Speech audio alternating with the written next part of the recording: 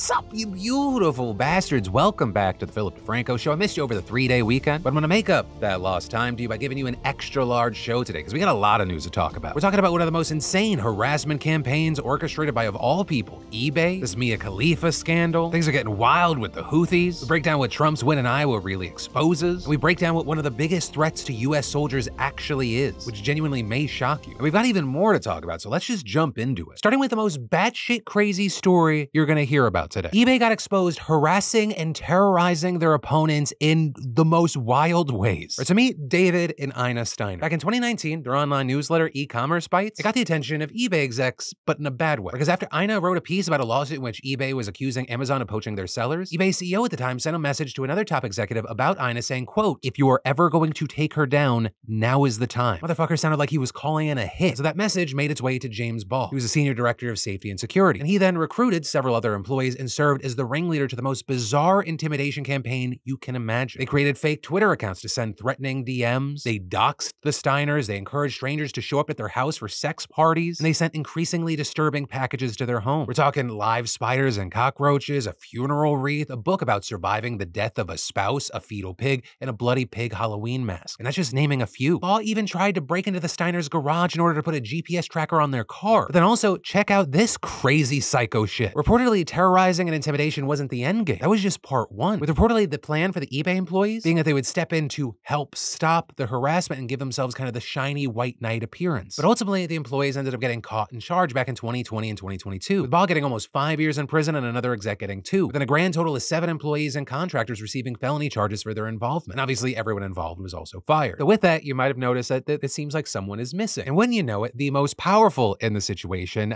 did not have to deal with the consequences, with the former CEO not facing any charges, right? Because his lawyers successfully argued that his take her down statement, it was taken out of context, though he did step down back in 2019. And as far as the reason we're talking about this today is that eBay has now agreed to pay $3 million to resolve the criminal charges brought against them by the Justice Department in connection to the case, with that including stalking, witness tampering, and obstruction of justice. And as part of the deferred prosecution agreement, eBay accepted responsibility for their former employees' insanity. Per the terms of the agreement, they have to have things like keeping an independent monitor around to oversee the company for 3 years. With this, acting Massachusetts U.S. Attorney Joshua Levy saying, eBay engaged in absolutely horrific criminal conduct. The company's employees and contractors involved in this campaign put the victims through pure hell in a petrifying campaign aimed at silencing the reporting and protecting the eBay brand. And eBay's current CEO calling the 2019 harassment, quote, wrong and reprehensible, and saying in a statement, since these events occurred, new leaders have joined the company and eBay has strengthened its policies, procedures, controls, and training. But understandably, the Steiners are not happy, posting in a statement that they were frustrated that so few top executives of the company were charged in this situation, and adding that eBay's actions against us had a damaging and permanent impact on us emotionally, psychologically, physically, reputationally, and financially. And we strongly push federal prosecutors for further indictments to deter corporate executives and board members from creating a culture where stalking and harassment is tolerated or encouraged. And so they've also filed a civil lawsuit against eBay in federal court, saying that the harassment completely upended their lives. And personally, I hope they get paid out, because what the actual fuck? How is this a real thing that happened? This is one of the most twisted reactions I've ever seen to bad coverage. And I mean, I don't even know what kind of price tag you could put on like that level of mind fuckery. But there, I'll actually pass the question off to you. What are your thoughts on the story? And also, what do you think eBay should have to pay out to these guys? And then in social media news that is connected to real world news, let's talk about Mia Khalifa. Because Mia Khalifa has been getting a lot of support, but also facing a lot of backlash after sharing a video of an interaction she had with a woman on social media. With her writing in that post, the Zionists are losing the plot. She followed me through the lobby, calling me slurs, and didn't stop the entire time she was waiting for her Uber pool at the antique jewelry fair. She's a vendor, something she made abundantly clear, so I guess this is what her business stands for. And in the video, you see this happen. That's right. Yeah. You proud of your mom? Israel Chai. I'm Israel Chai. You see that? You waiting for the bus? Because I'm waiting for my valet. With a woman and her son then talking in the background for a bit, the son then takes his phone out potentially to film, and then Mia says, She got real quiet now. I'm Israel Chai. Get away from me. Your breath smells awful. Israel Oh my Chai. God. You smell like knockoff falafel. Also for some background, the phrase that woman keeps repeating means the people of Israel live. It's become a common phrase in many years, and it's been recently repeated at marches in support of Jewish people in Israel amid the war. And so we see all this in the clip, though of course we don't see the buildup that Mia wrote about. So with that, we've seen responses on both sides. Right, some loving that Mia was dunking on this woman, writing things like American Zionists constantly cry that they feel unsafe, yet they are the only ones empowered enough to openly harass people on the streets and call them all sorts of abusive slurs. But then on the other side, you had people condemning condemning me, both for her behavior and the decision to post the interaction. Also, with this encounter and the reactions that we're seeing, like, it's important to note that we're not kind of going into this blind. Because all of this comes as me has been very vocal in support of Palestine, which at times has resulted in backlash for some of her comments in the past, where she was actually dropped from Playboy back in October after making a handful of posts, one of which was right after the attacks on October 7th, where she called for, quote, the freedom fighters in Palestine to flip their phones and film horizontal. So especially in the court of public opinion, this is a fight that's been raging for a while. But with all that said, what are your thoughts and reactions to the main central video at hand here? And then MrBeast and Elon Musk. Remember how last week there were all those people that were like, oh my God, MrBeast just slammed Elon Musk, humiliated him in public. And my response was, no, that's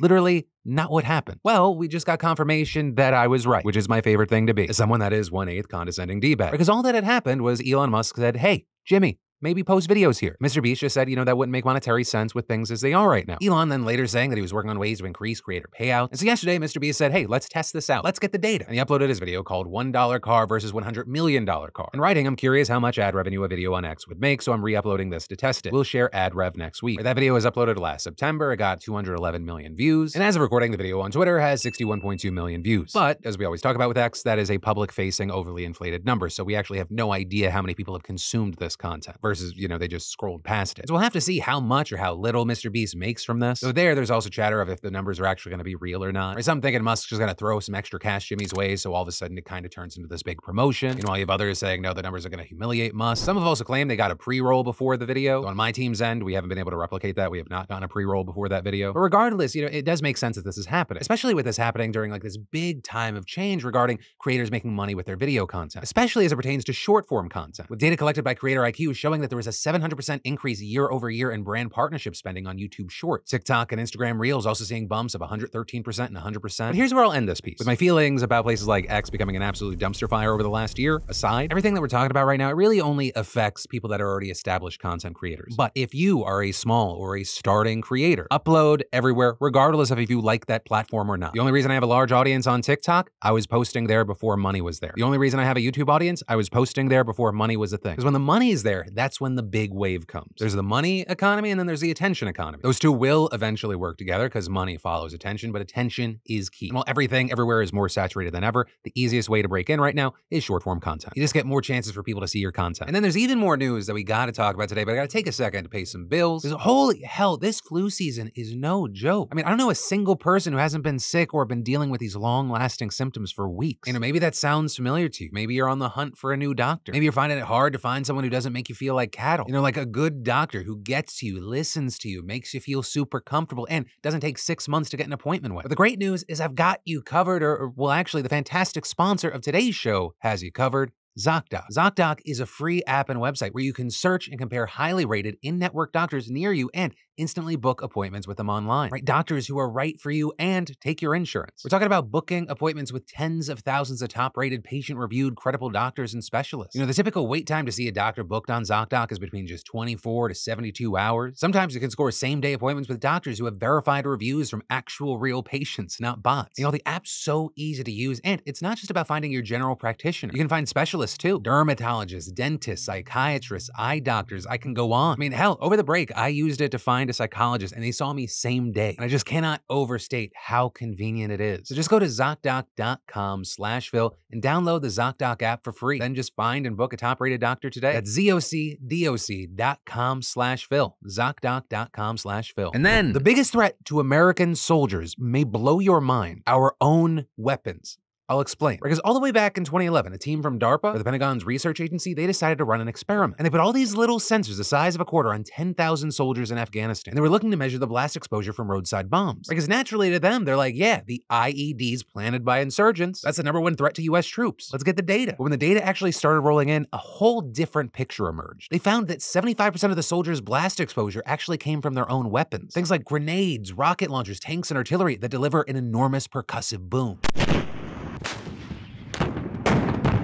And so with this, you have David Burkholder, the lead researcher on the study, telling the New York Times, it was hugely surprising. The danger was us. We were doing it ourselves. But then in 2016, the military just shelves the program, saying this data, it's inconsistent, it's unreliable. Except Burkholder, he thinks that it just gave Army leadership something they didn't want to hear. Namely, that the military's most beloved heavy weapons, they're not just destroying their intended targets, but they're also destroying the minds of the people using them. With, for example, one DoD expert on the subject explaining, if the right kind of wave hits brain tissue, the tissue just breaks. It literally gets torn apart apart. We see that in the lab. And while the research suggests that soldiers appear to recover at a few days or a few weeks after a blast, right, similar to a concussion, like a concussion, that's incredibly bad. Because when they are subjected to these shockwaves over and over again, hundreds or even thousands of times throughout their deployment, the damage can become permanent. I mean, think about it like in the NFL. You have players retiring with insane amounts of brain trauma from repeatedly bashing their heads together. And so with data taken from soldiers firing shoulder-mounted rocket launchers over 3 years, not a shock, it showed that they had worse memories and reaction times, worse coordination, lower cognitive and executive function, and elevated levels of proteins in their blood that are markers of brain injury. But still, to this day, we don't have a reliable test for the mental trauma caused by blast exposure, which is also why it's often called an invisible injury. And it's also why symptoms are frequently misdiagnosed, or they think it's simple PTSD or other psychiatric disorders. But in the last decade, veterans suffering from traumatic brain injuries, which there are at least 400,000 of them just since 2000, and that's probably an underestimate, they pressured Congress to study the effects of blast exposure from their own weapons. And in 2016, the Defense Department actually found a perfect natural experiment, because the US wanted to destroy the Islamic State in Syria, but they also wanted to minimize the number of boots on the ground. And so to do that, they relied heavily on airstrikes and artillery operated by just a handful of troops bombarding the enemy from miles away. But because of this strategy, those soldiers fired far more shells per person than any artillery crew since at least the Vietnam War. We're talking into the tens of thousands. And so the Marine Corps conducted a study on one of the hardest hit batteries published in 2019. And it found that more than half of the crew members, they eventually received diagnoses of traumatic brain injuries, with it warning that firing tons of rounds day after day, it could incapacitate crews faster than new crews could be trained to replace them. Yet the DoD did little to protect its soldiers. And actually, when they reported these issues, it didn't always take them seriously. I mean, just take the example of Christian Bayer. Christian worked with the M1 Abrams tanks for 23 years, eventually rising to the rank of Master Sergeant, was in charge of training young tank crews. But in 2020, when he was 38, as old as I am right now, he began to fall apart. His family telling the Times he couldn't sleep, he lost his balance, he slurred his words, he wept about small things and became paranoid about imagined conspiracies. There was one night he allegedly shoved his wife during an argument, he grabbed for a kitchen knife when a senior sergeant tried to calm him down. By this point, his wife said that she'd begun worrying that Christian had been exposed to too many tank blasts, and saying she told his command that he needed a thorough medical evaluation. But then, instead of sending him to one of the military's specialized brain injury centers, the DoD just court-martialed him for pushing his wife and other crimes. They jailed him, they reduced his rank, they forced him to retire last spring, and so then, with all his paranoia, Christian left his wife and kids and ends up wandering aimlessly around the country, leading to then other things like this dispute between him and 2 other men over parking in October. There he allegedly pulled a knife, then tried to run them over and fled. Multi-day manhunt eventually tracking him down. They arrest him on state and federal charges, though he pleads not guilty. But also, his case is just one of dozens that were investigated by the Times last year. And understand, by no means was that the most extreme, with reporter Dave Phillips finding soldiers who came back from deployment suffering from depression, panic attacks, even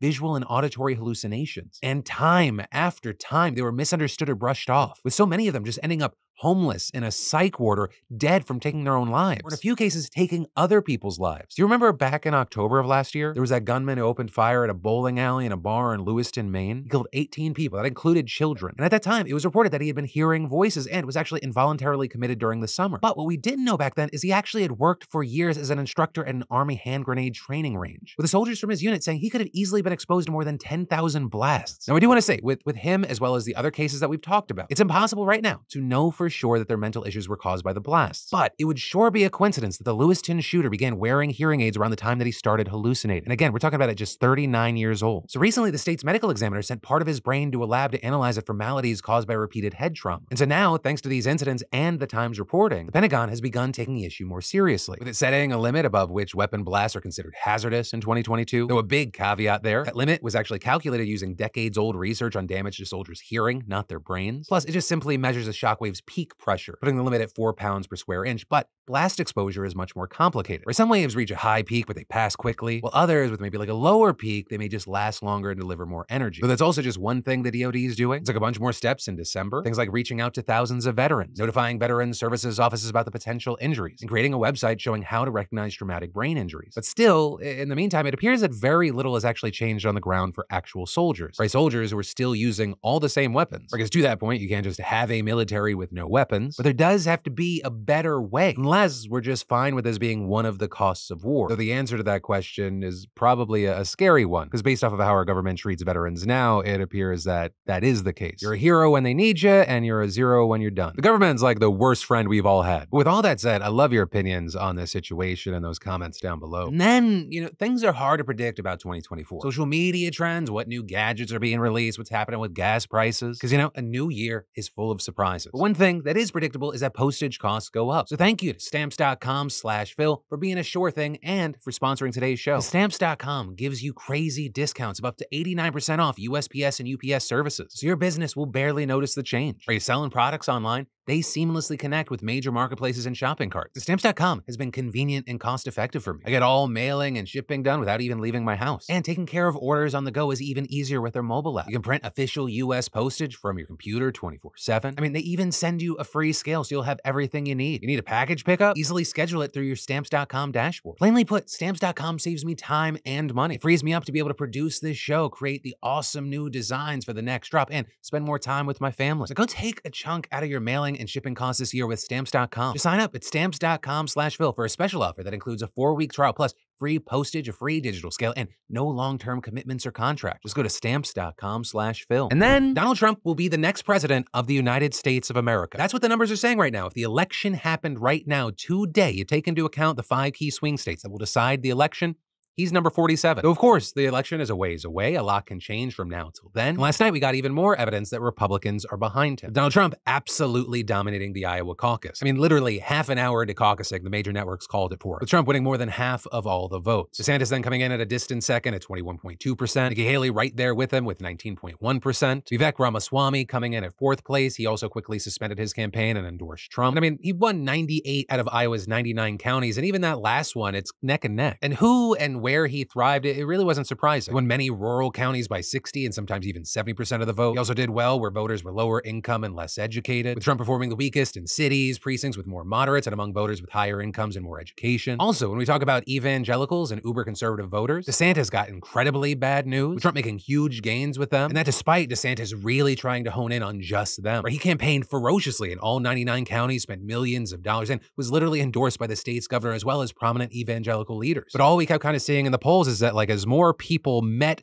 with DeSantis, the lower his numbers went. Seemingly all Trump had to do was go like, DeSantis has elf shoes, and everyone was like, yeah, fuck that guy. So with this, there's reason to believe that things are just gonna get worse and worse for DeSantis. Because if there was anywhere DeSantis was gonna thrive, it would be in Iowa with its more conservative-leaning GOP base. Though DeSantis, who, I mean, to his credit, has never been held down by reality, tried to say that this was a win, telling supporters we've got our ticket punched out of Iowa. Though I will say, if there's anyone that can take their loss as kind of a win, it would be Haley. Because she actually did pretty decent among the base that she's been courting, winning 64% of self-described moderates and showing a good deal of strength among college-educated, suburban, and independent voters. And that's really key there, because those specific groups are expected to push her way above DeSantis in the next few elections. So again, if we're being honest, we're talking about the reality of the situation. Other than with maybe, let's say, DeSantis and obviously Christie, these primaries seem to be more about like, hey, I could be your VP, Trump, or at the very least, maybe I could get in your cabinet. The only reason not DeSantis is things have at times gotten really ugly between the two. And one of the most obvious things that came from last night is that Trump made it clear that he doesn't see any of his Republican opponents as threats. I mean, he had so much distance, he called them very smart, capable people, and saying we're going to come together. It's going to happen soon, too. And again, unless something happens, he's going to exit these primaries in an incredibly strong fashion, and he'll enter the general election further emboldened and flanked by people he was competing against in the primaries. And then we've got to talk about the crazy number of things that have gone down in the Middle East over just the last 4 days. Starting with the Houthi situation, where they're a Yemeni rebel group, and they have continued to launch missiles at ships despite a huge strike by the US and UK last week. And following that attack, they said that American ships were actually legitimate targets and hit a US-owned cargo ship followed by a Greek-owned ship about a day later, both of which were traveling along the coast of Yemen. And while fortunately it seems like no one got hurt, both vessels sustained damage and it increased international panic and concern. In fact, these attacks might be enough to actually push the EU to finally send warships to the region to help protect shipping. It also seems like the signs that the Houthis, how do I say this, they do not seem to have any sense of self-preservation here, with prior attacks leading to the US and UK to heavily damage Houthi missile sites. And in fact, as I was recording this video, it's been reported that the US already launched another strike in response to the most recent attacks. Our Navy is also intercepting ships smuggling weapons to the group, with US Navy SEALs over the weekend boarding an unregistered vessel making its way over from Somalia. And on that ship, they had Iranian-made weapons parts, with the US Navy saying in a statement that the seized items include propulsion, guidance, and warheads for Houthi medium-range ballistic missiles and anti-cruise missiles, as well as air defense-associated components. And going on to say that the initial analysis indicates that these same weapons have been employed by the Houthis to threaten and attack innocent mariners on international merchant ships transiting in the Red Sea. Now with this, I do want to say that, stopping smuggling ships, that's actually something that the US and other navies regularly do in the region. But part of the reason this specific part has been in the news, one, of course, the grander story around the Houthis, and two, because the Navy actually confirmed that it's still looking for 2 Navy SEALs that were lost at sea during the operation. And while the situation in the Red Sea is just bad enough on its own, I mean, it's important to note that the whole region seems to be getting progressively more destabilized. I mean, explosions were heard outside of a U.S. consulate in Iraq, only for then Iran to announce that it was behind the missile attacks, with them claiming that they were targeting Israeli spy headquarters in the Kurdish parts of Iraq. And then on top of that, they allegedly attacked ISIS-linked bases in Syria as part of a security and counterterrorism campaign, which it wouldn't be surprising if they were going after ISIS with all this happening, with ISIS having been behind an extremely deadly attack earlier this month in eastern Iran. But either way, the Iraqi government was angry and condemned the attacks, although the government there is so unstable that it really doesn't seem like they can do much in retaliation other than complain at the UN. Then moving to the west, you have the situations with Israel. Right over in northern Israel, there's ongoing tensions with Hezbollah, with continuing tit-for-tat attacks. So also notably, Hezbollah has been facing pressure from Hamas to do more, with Hamas accusing them of only joining the war against Israel symbolically. You also had Israel announcing that their war with Hamas would be winding down to a, quote, less intrusive phase. So that doesn't mean that things are going to stop, as Israel proved with an airstrike just hours after the announcement. So it's likely just a claim that it's going to be less intense. And this as Israel has continued to face pressure to stop its campaigns from allies. So sometimes that pressure has popped up in the form of dangling carrots, like with Saudi Arabia, for example. Their prime minister announced that the country would resume negotiations for normalized relations if Israel would just stop its war. Though it remains to be seen if that's actually going to be enough to convince the Netanyahu government to stop. Though normalized relations with Saudi Arabia is a massive agenda piece for almost any Israeli government. But what happens from here on all these fronts, it remains to be seen. All of this is still developing, and so we'll have our eyes on it. And then the final thing that I want to talk about today, it's more of a personal community thing, but it is an I'm sorry. Oh, I hate those words. Also, I apologize. No ukulele for this. But I am sorry. It was brought to my attention that at the end of Thursday, I said that I'll see you Monday, completely forgetting in that rushed moment to get the video out that we were not going to be here on Monday for MLK Jr. Day. Or the team gets that day off also. I was like, I'm not going to try and work through it because I already worked through the last week 6. So my apologies for the confusion. I know schedule-wise we're perfect 99.9% of the time, but as a viewer, that can be annoying. But that